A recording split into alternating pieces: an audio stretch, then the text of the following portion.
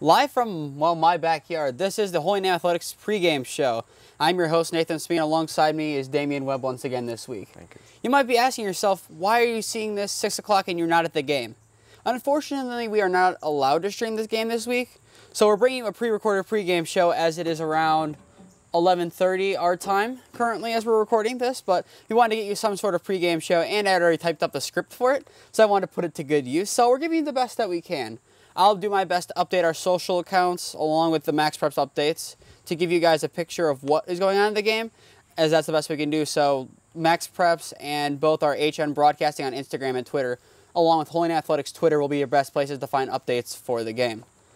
Well, last week was a pretty interesting game, was it not? It was a pretty interesting game. It was back and forth, but Holy Name came out victorious, and I think that's a good key and a good start to the season. Yes, definitely. And looking at the recap, the game didn't start off that well for Holy Name. On the first drive, Padua took an early lead with a 21-yard corner end zone shot from junior quarterback Tyler Tosai to sophomore receiver Riley Cervenka. It was a nice piece of passing and as well from receiving from Cervenka to get that touchdown, as it was nowhere near a gimme shot. It was a nice technique from the receiver and better technique from the quarterback, and just unfortunately beat the coverage. Yeah, that was early. They came out with an early drive and they really brought it down the field and they took the lead. But then Holy Name would come back to tie 7-7 with Christian Sanchez scoring a 2-yard rushing touchdown. That was really some momentum from Holy Name, and I think from there on out throughout the game that really gave Holy Name some momentum. Yeah, and just like last year in the playoff game, Holy Name didn't give up after giving up a touchdown on the first drive. However, Padua would strike back pretty soon after the passing touchdown to Riley Cervenka once again, but the extra point would be missed, so it would be a 13-7 ball game, and Holy Name was still in it, but Padua had the momentum, and towards the end of the first half, 2-minute drill, Padua throws a key interception to senior cornerback Kevin Pavanka, which would then lead to one of the best plays of the game from Holy Name, which would be a screen touchdown, a 43-yard touchdown to Austin Wondolowski. It was just a beautiful play drawn up, just getting the ball to him in the flats and letting him run. And I think that gave Holy Name some momentum. They went 14-3 leading into the halftime, and that was really good for them. They came out, rested, and they started right up at the second half of the game. Yeah, and Padua had lots of momentum going into that third quarter. They almost scored a touchdown, but a nice defensive stop from a goal-to-go situation from Holy Name limited them to a field goal and made it a 16-14 game. Holy Name was down 2 going into the fourth quarter, but leave it to Javon Williams to make something happen. An 80-yard touchdown pass to senior receiver Kevin Pavanka. It was a nice piece of receiving from him, jumping over the defensive back, getting the ball, staying on his feet, and running the rest of the distance into the end zone. And from that point forward, Holy Name never looked back. Padua had a lot of good shots, but Will Dix's sack to end the game with about a minute left to go on 4th and 9. That was the nail in the coffin that ended the game. Holy Name ran out the clock, and here we are with a 1-0 record. Yeah, and we go into the night, facing Clyde High School. They won last week as well, so this is going to be an interesting. Both teams are going in 1-0, and we will see how it goes tonight. Yeah, we'll get to that recap the game later, but now it's time to announce our player of the week. If you remember, towards the end of the game last week, I said we'd be putting out some polls on social media pages asking for fan votes of who the player of the game was. Our crew came up with the 4 players of Javon Williams, Kevin Pavanka, Austin Wondolowski, and Will Dix as the nominees, as all of them played amazing games. I mean, there's many other players that you could have put in there, like Nick Kuchera especially, he was the first man looking in. Yeah, I think a lot of them, the 4 of them really actually stood out. We talked about this in the pregame show about who needed to step up, and I think a lot of stepping up was done last week. Yes. And after 90 votes were cast over the last couple of days, polling together the 3 social media polls that were out, we are pleased to announce that the winner with 34 votes out of the total 90, or 37, near 38%, is junior linebacker Will Dix after that amazing sack to end the game. So definitely a quick round of applause for Will. I don't know how many times I heard my absolute screaming and breaking the sound barrier of Will Dix with the sack heard on orientation day this past week. I probably heard it at least 10 times from people. Oh yeah, good 10 times. I was up next to Smee when he said that. That was a very loud Will Dix with the sack. It was hilarious, but it really gave Holy Name, the thing. And soon after that, we heard Holy Name fans chanting, "I believe that we have won," and that was really a setting factor for Holy Name. Yes, that piece of commentary forever immortalized, for better or for worse. But still, we would like to congratulate William Dix for winning this vote, and we're hoping that more players we'll begin this vote in the future, and that we can spread the wealth and get as many players this Player of the Week vote as possible. And like we promised, let's go now into the recap of Clyde versus Francis DeSales. We used MaxPrep for most of our updates, and the scoring, I had to do my best as the scoring wasn't updated really to the third quarter, but it was an evenly matched going into the fourth quarter, 15-15. But with 8 minutes left, DeSales took us 18-15 lead with a field goal. And then 4 minutes later, after a very nice drive from Clyde High School, linebacker and quarterback, you heard us right, plays offense and defense. Their quarterback, Abe Morrison, has a 1-yard rushing touchdown and gave Clyde a 22-18 lead that they never looked back from. And obviously on the key contributors, Abe Morrison, 16 for 28, no touchdowns, 3 picks, but on the ground, 17 carries, 59 yards, and 1 touchdown, with that touchdown being the difference in that game. Then there's Clark Norman, a junior running back, with 10 carries, 49 yards, and 1 touchdown. And then senior receiver Cole Schwochaw, will go with pronunciation, 5 receptions for 52 yards, as it shows that they have a well-balanced offense, as we'll get to that later in the questions, as the offensive yards from both rushing and passing are pretty similar. So Clyde seems to be a very balanced team, and that could be something that could play to their advantage or even a disadvantage in this game. Yep. Then let's go into some of those questions, as once again we'll have 5 questions this week, starting with number 1. This is, many answers could be here. Who impressed you the most from Holy Name last week? I know that we have Will Dix as our Player of the Week, but I'm actually going to go with Javon Williams. Javon really stepped up. He came out strong. He had a really good game. He had 198 yards and 2 touchdowns passing. And 2 touchdowns passing. I mean, that's amazing. Your first game, you're coming out, you know, and this is his senior year, so he's really stand out. Hopefully some colleges notice him and he does well in his future. And from what I've heard, some have. I don't know the exact colleges offhand, but he is getting some college interest, which is well-deserved, especially after last night. And then, obviously, the first guy on my list is Javon. He impressed me with his 198 passing yards and 2 touchdowns, along with his 51 rushing yards that helped with field position and extending drives. Without the legs of Javon Williams, we might have not have won that game. His rushes might have been shorter in yardage, but still, 3rd and 2, all you need is 2 or 3 yards, and bam, that's a first down. Fresh set of downs, and that gives you more life, and that really helped a lot. Number 2 on the list, I have Will Dix, obviously our Player of the Week voted. He helped with that game-sealing sack, I should say. That was a big part, and he also had a lot of tackles in between plays, as you saw. You'll hear his name pop up a couple times on the stream. The 3rd player I have, this is no order in particular, this is just what I wrote up. The linebacker duo of Austin Wondolowski and Nick Kuchera impressed as usual, as once again, they came as advertised. Even last year, towards the end of the year, they solidified themselves as a linebacker duo for the future. Yeah, we heard Nick Kuchera's name announced a lot by the Padua announcer, perhaps wrong, but, you know, that's okay. But he was really stand out, and so was Austin Wondolowski. Yeah. The next people I have on this list would be the receiver corps, Ragone, Dasco, and Cole especially. With their involvements, even though they didn't score 4 receptions combined with them, they all made some good plays. Ragone had a nice reception. Dasco, if you ask him, had a touchdown on his 1 reception, but so he fought for it and got it where Christian could punch the ball in for that touchdown. And then Cole, I mean, they had that one nice little jet sweep play, but also I think we got to talk about that block on the first play from scrimmage on offense. That was a very nice block from Cole. Yeah. And then as well, finally, I mean, there's many more, even Pavanko's touchdown, but the play calling, really. The brilliant play calling, especially on those 2 passing touchdowns, was brilliant from the coaches. They made it 1 play on the field, and then they're off the field with a touchdown. I mean, it was brilliant play calling, and the coaches, they obviously know what they're doing, and they impressed, and they should be looked at as some of the most elite coaches in Ohio, or if not in the United States. They're really good at what they do, and they know what to call when a scenario calls for it. Yeah, I think the whole entire football staff, from Coach Wando all the way to the defensive line, O-line, all the coordinators, all the special teams coaches, they really do contribute, and I think that a lot of them have communication, and where you go to some games and coaches aren't communicating as well, and I think Holy Name really stands out as a communication program.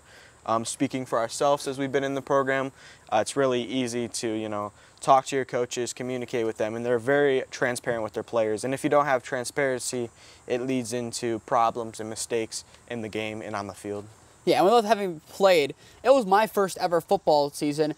The coaches helped me a lot to get to where I wanted to be, and I earned a starting spot after never having played, and I attributed that a lot to the coaches that helped me through it, especially the guys like Coach Hauser, Coach Les.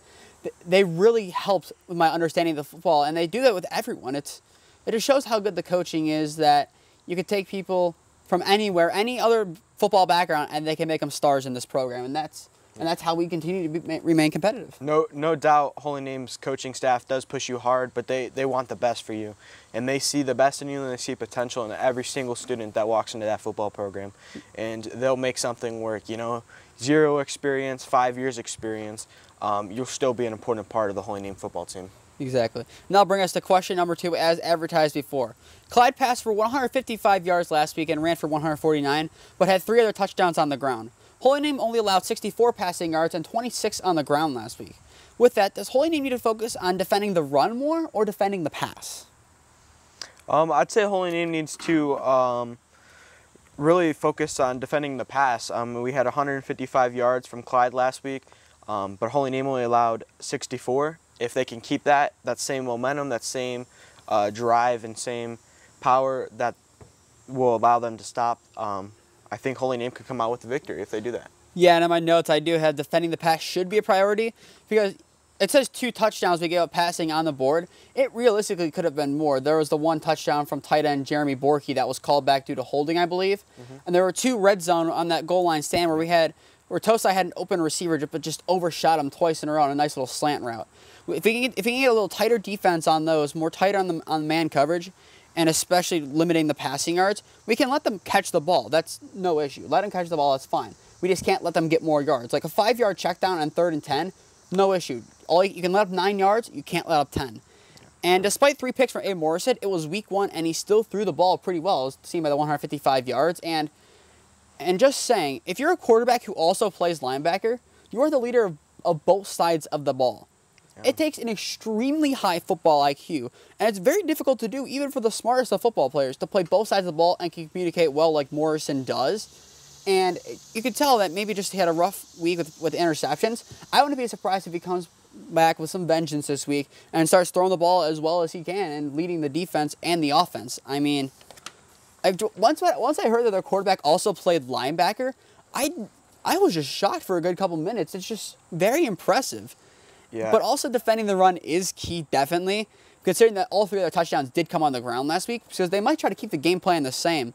But if we can limit their rush game like we did to Marquise Hall last week, who was a very solid running back, only letting him 26 yards or so last week, we'll be in very good shape to win this week. Which will then lead to question number 3 of our own running back, Christian Sanchez. He averaged less than 2 yards per carry last week. What is the key to giving him the best chances to increase that average this week? I think the key would be for Christian. He needs to, keep his head focused. Communicate with the quarterback, communicate with Javon, and really just understand his team. We have a big team. It's hard to understand, 70+ people. I mean, I don't know if it's anywhere near that number, but you got to think about it. There's a lot of people. There's a lot of people in the stands, and I think what's going to be key is the O-line, protecting and blocking hard. We've seen some really good blocks and some really good holds, and we have some beef on that line. So I think that if they keep standing, the O-line is going to get better every single week, and Christian will be able to get more yards per carry. Yeah, and here's my logic behind this. I would change nothing of our running approach. Keep handing Sanchez the ball the way we would. But keep in mind, Padua's last game last season in November was Holy Name. Their first game this season, Holy Name. They had a full 9 months to prepare for Christian Sanchez, while Clyde has 1 week. And that could be a big difference. Like, if you play a team twice in a row, you're going to be expecting them. There's a reason why things work. Like, Marquise Hall struggled in the first game against Holy Name last year. The second game, the first thing he did was score a 65-yard rushing touchdown. They evolve throughout the season, and preparing is different.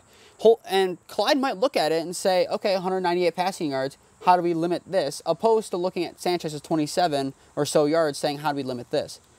If you underestimate Christian Sanchez, it's not going to end well. No. We know Christian Sanchez, what he can do, and I believe he'll show it this week, and I believe that give him the ball, he'll power through, and he'll have some nice runs this week, and if he can do that, you'll see Derrick Henry on display before the NFL season even begins. Yeah. As we've maintained on here, Derrick Henry Jr. should be his nickname, and I will maintain that as long as he stays a wrecking ball archetype of a running back. And then his partner in crime, Javon Williams, the other beast in the rushing game, but also in the passing game, with him throwing for almost 200 yards and 2 passing touchdowns. Should we pass the ball a little more often?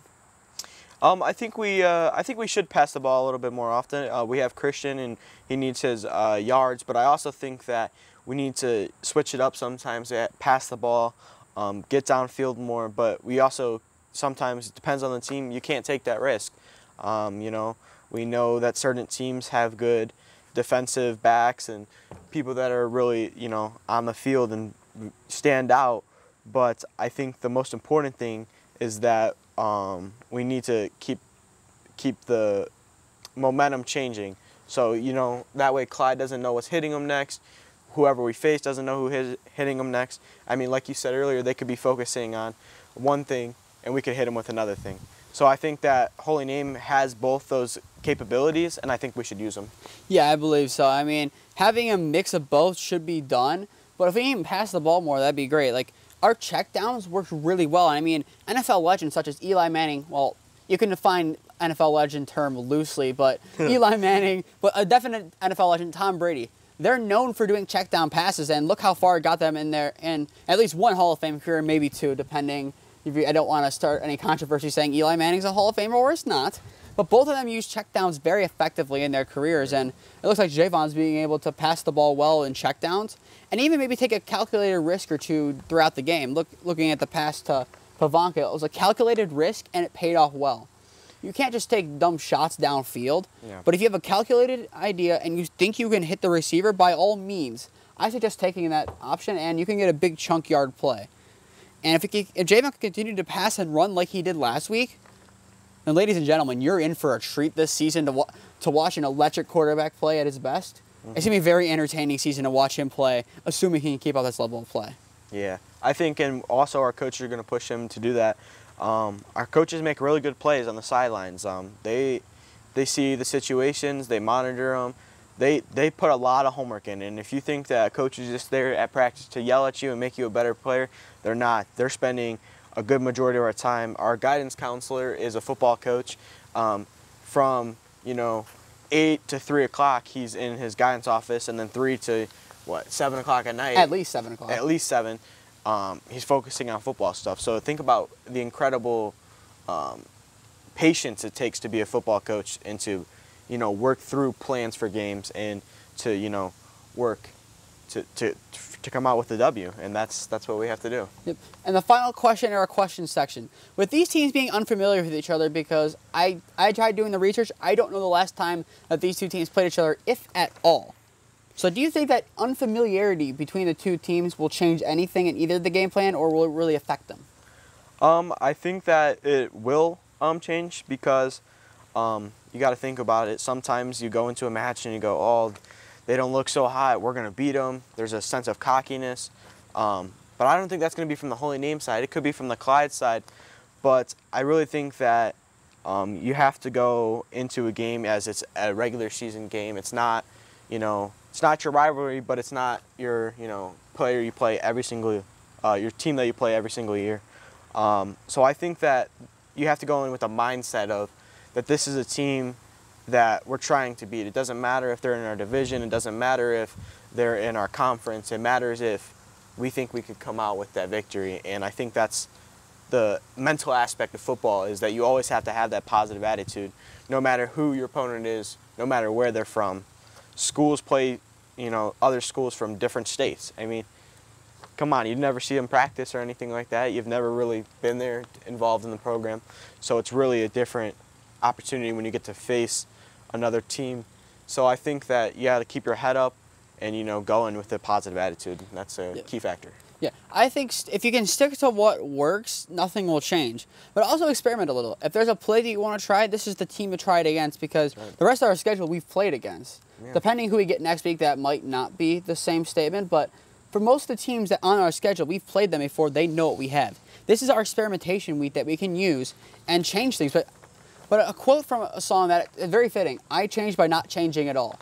If we can keep our identity the same exact no matter who we play, it can be a big deal. And we can run the ball more potentially with Christian. If Clyde sees that he only had 27 yards last week, they might focus on the passing side of it, and then Christian Sanchez can then run the ball. As from what I've heard, this is a 3-5. Yeah. If he can find the right gap, he can get a nice 5-yard play before a linebacker takes him down. Or if he can get past that second level and off to the races, we could be looking good.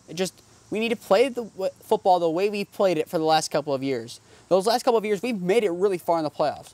If we can play that solid football that got us there and keep our identity, then I think we can take advantage of this unfamiliarity, keep things the same, and have it not affect us. Yeah. All that matters, it's 11 on 11. It doesn't matter who else is on that other team. It's 11 versus 11. Right. Beat your guy, and that's all you can do. And it really doesn't matter where they're at, you know what I mean? They're going to be in different formations, they're going to be in different lineups. So, you know, and it's going to be different players, you know, they could be subbing players in, it could be somebody that's really good, somebody that's a senior against a sophomore. It's different, and that's the thing I like about football is it's diverse, and playing different teams gives you a certain aspect of diversity. Yeah. And like football terms, any given Sunday, or in our case, a Friday, but any given Sunday, Friday, whatever day you play football, anyone can step up and be the hero. And I think that's what you're going to see today. Any given Friday, someone's going to step up. And with that, let's go to our Around the Ground section. Looking at last week, in first place, I'm in first place with a 5-2 record. Woo! That's a little anticlimactic because Damian's also in first place with a 5-2 record. But if you remember, we predicted 8 games. Ignatius versus Springfield was canceled due to inclement weather. Unfortunate, but we didn't get another one wrong. There you go. Yeah, that's one right. Is that one right or one wrong? Just like the old Browns when we were going 0-16, we didn't lose this week. You gotta have that mentality with some of these predictions. Yeah. As we are by no means geniuses, we look at the games and make a prediction of who we think's gonna win. We have 12 games, I believe, to predict this week. So starting with game number 1, starting with a heavy hitter, St. Ignatius versus Menor at First Energy Stadium.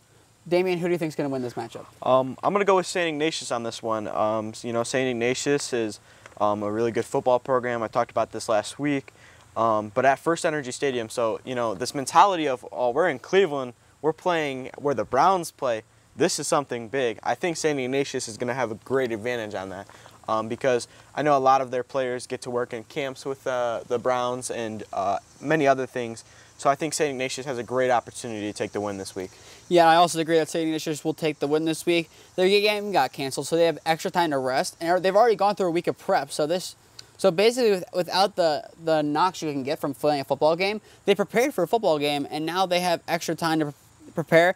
And both Iggy and Menor are good teams. They played each other in the playoffs last year. I think St. Ignatius will get the upper hand and start their season 1-0. Game number 2, Perkins versus Elyria Catholic. Damian, who do you think is going to win this game? I got to say Elyria Catholic. Like I said last year as well, last week as well, Elyria Catholic, you know, did really good last year. And I know that we face Elyria Catholic soon. But I think that Elyria Catholic is going to come out with this because this is like a big thing for them. I know several people that go to Elyria Catholic. They were talking about how this game is kind of hyped for them, and they're really expecting a win. So I'm going to go with them and hope they get the win there. I'm backing the Panthers of Elyria Catholic to start the season 2-0. They played really well last week. They have some star players. Their quarterback, Brady Cook, Levi Ellis. They have a lot of good players on that team, some getting offers for colleges. They're a very good team. I think they can beat this Perkins team because last week they played Elyria, a team where they were up by a decent amount and then lost it last year. And then this year they were able to put all that behind them and win the game. I think that momentum carries, as momentum is everything in football. Like I said, any given Sunday, anything can happen. But I'm backing Elyria Catholic this week. Game number 3, Lakewood versus Bay. Damian, who do you think is going to win? I got to go with Bay on this one. And Bay has always been a tough competitor. They're from football, baseball, softball, all their sports. They really strive, and they're really good. They come and go, and they go through teams left and right. And I think that from seeing last year, Holy Name beating Lakewood, I have to go with Bay on this one. Bay, they're a good football program, and we wish them luck in their season. I think that's who I'm going to go with. Yeah, we beat Bay last year in the playoffs. That was our first playoff game. I believe they're going to beat Lakewood. No bias here, even though I do have not Lakewood ties. I have Bay Village ties, as I guest played soccer there when I used to play back in the day. But I think Bay Village is a very good football program. I think Bay Village will just have a slight edge over Lakewood. I don't know why, it's just one of those gut feelings. I think Bay Village is going to win this week. Oh, absolutely. Going to game number 4, Buckeye versus Steele. Who do you think is going to win? I got to go with Buckeye on this one. Buckeye, like a lot of these teams, they're tough competitors. And You know, we go back and forth with them in sports, you know, win and losses.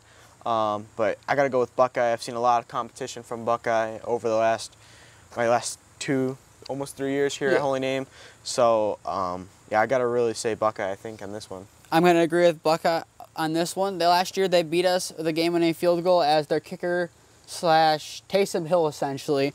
Basically scored 18 of the 24 points in that game. He is no longer there, but I think Buckeye, they're going to play solid. And Steele had a loss of, I think, around 40 points against Valley Forge. Like we said, momentum is everything. Based on that, I think Buckeye is going to have the upper hand over Steele, and the Amherst side will drop to 0-2 on the season, while Buckeye will take a win. Going to game number 5, which I think we might differ on this one. Parma versus Fairview. Who do you have winning? I have Fairview winning, and I know that they lost last week to Lutheran West, but I think that with that loss and with some time that they're going to come back and hopefully have a 1-1 record after their game. All right, I lied. I do not disagree. I believe Fairview will win. Looking at this matchup last year, Parma did beat them 13-8 last year, but I think that has to ignite something in Fairview that they want to get this one back, especially early in the season. I think that will ignite them to win. It might be a scrappy football game as seen by last year, but I think they'll definitely have a good shot, and I think Fairview takes the win. Yeah, I think early games where you want to really redeem yourself is a great opportunity to focus on.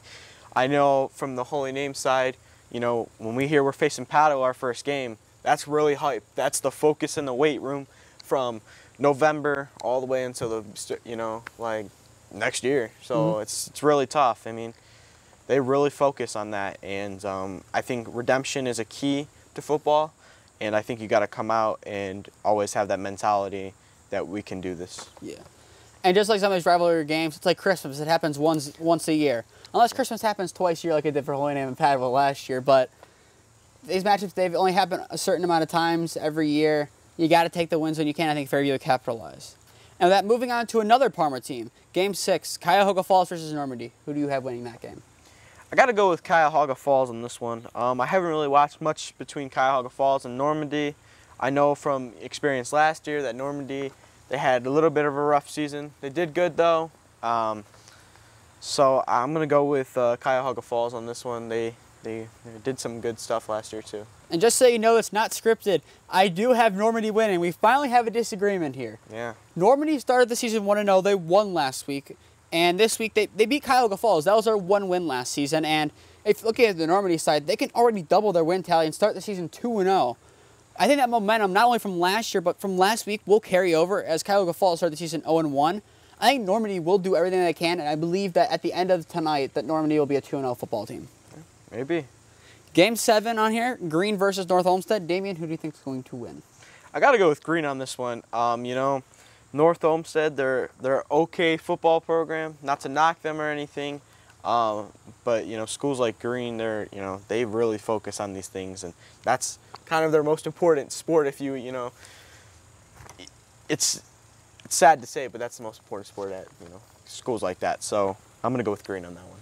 I believe Green will win as well. As looking at the rankings, I just have a gut feeling Green will win, and on paper, according to the rankings, they are the better team. I think North Olmsted will play well, but I think Green will just get an upper hand. As they made it decently far in the playoffs, if I remember. If I'm mistaken, I apologize, but I believe they made it pretty far last year, and I think that they're continuing to play their good football.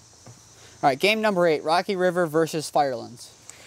I got to go with Rocky River on this one. I know a lot of people that go to Rocky River. They talk about Firelands all the time. It's not too far. You got Rocky River, and then you got Amherst, Lorraine. So I got to go with Rocky River. Rocky River, good football program. They have really great coaches. I remember from freshman football, they had a big team, and we've seen a lot of guys stand out. So you can only imagine how they are as juniors now. So that's how I'm going off of that one. Yeah. Yeah, our freshman team beat Rocky River our freshman year. I remember that game. We went 2-4. That was our second win of the season, and I remember that feeling against that Rocky River team. There was some energy there, but that Rocky River team, they played very physically. I know that as well from being on the line. So at those guys now being juniors, I think that will be enough as well. I think Rocky River, great football program. I think they'll take the win over Firelands tonight. Yeah, absolutely. Game 9, Westlake versus Rhodes. Damian, who do you have winning? I got to go with Westlake High School. You know, like I said, a lot of athletes out there, they're encouraged to play multiple sports.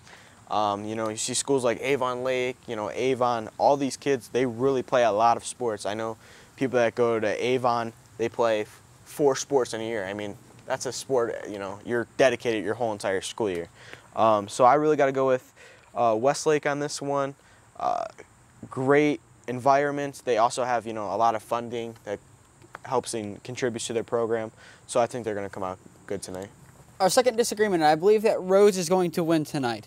My logic behind this, Rhodes played a great Gilmore team last week and lost by 20. They were very competitive in that game, and I think that this week, after coming off that, after that experience, I think that'll be enough just to get them over the hump. It's going to be probably a close game, but I think Rhodes will just do enough to win the game. Absolutely. All right, using soccer terminology, the Lakota Derby here. Lakota East versus Lakota West. Damian, who do you have winning? Man, it's a lot of Lakota, but not Dakota. Anyways, I got to go with Lakota East. If I'm not mistaken, they won last week their game, their matchup. Was it Lakota East? No, Lakota West won last week. Lakota West won. But, you know, this is a rivalry right here, so, you know, who knows what can happen. I'm going to go with the victors of last week, Lakota West. I think they're going to continue their season, go 2-0. It's going to be a close game. You can throw out records of any rivalry game. Just look at any Browns game, even when we weren't good a couple years ago. Every rivalry game, it didn't matter what the record was. It just mattered for that time period the game went on of who played better. And I think that's what tonight's going to be. It's probably going to be a close, hard-fought matchup. Maybe some bad blood between them, but I think Lakota West will take the win. Game 11, St. Ed's versus Central Catholic. And no, we're not reusing last week's script. This is Pittsburgh Central Catholic opposed to Toledo Central Catholic. Same result for Ed's as another win? Yeah, I think so. St. Ed's is going to come out, you know, they're beating teams named Central left and right, so maybe that's a thing, you know. Maybe it's a superstition, but I think St. Ed's is going to come out with a win. I do agree that Ed's on Groundhog Day, essentially. Yeah. They're waking up playing the same team. I believe they're going to beat Pittsburgh Central Catholic. State champions, what more do we need to say? State champions, Division I, very good football program. That's all you can say about Ed's. Right, they're already, you know, this is their second game. They're driving through teams real fast. I know a lot of kids that are involved in that football program. That football program works very hard. They work hours upon hours, and I don't know if they've started school yet, but that is really tough on some of those student athletes. I must admit that playing football is tough on student athletes, but I believe that, you know, if you're really dedicated to it, you'll become a great football player and successful in your academics. Yeah, and the final game, they met Jesuit from, get this, Missouri versus Springfield. No, not Springfield, Illinois. No, Springfield, Ohio. From seeing this, I was Googling other games to do for this. This is the last one of predictions. And looking up, I saw an article, Springfield AD looking hard to find a matchup, finds one in Missouri.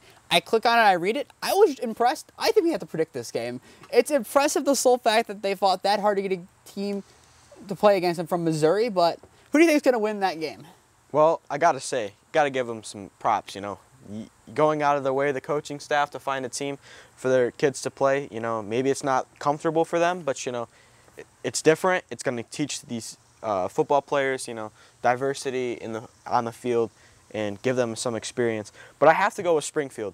And the reason is because that St. Ignatius Springfield game got canceled. You know, like you said earlier, for St. Ignatius, it gave them some time to rest. They got 2 weeks basically of practice at this moment.